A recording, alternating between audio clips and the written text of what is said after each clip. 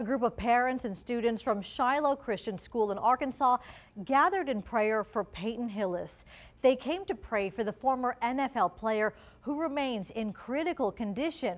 Hillis was taken to the hospital after saving his children from drowning at Pensacola Beach. Friend and coach Bryant Harris tells WEAR parents held the vigil to show their support. We are doing the best we can to surround them, not only in prayer, but in finding ways we can serve them, especially the kids here at the school who, their world's kind of been turned upside down. So we're finding ways to support them and continue providing updates as we can. Hillis was drafted by the Denver Broncos in the 7th round of the 2008 NFL Draft. His breakout season came with the Cleveland Browns in 2010. Hillis retired from the NFL in 2015.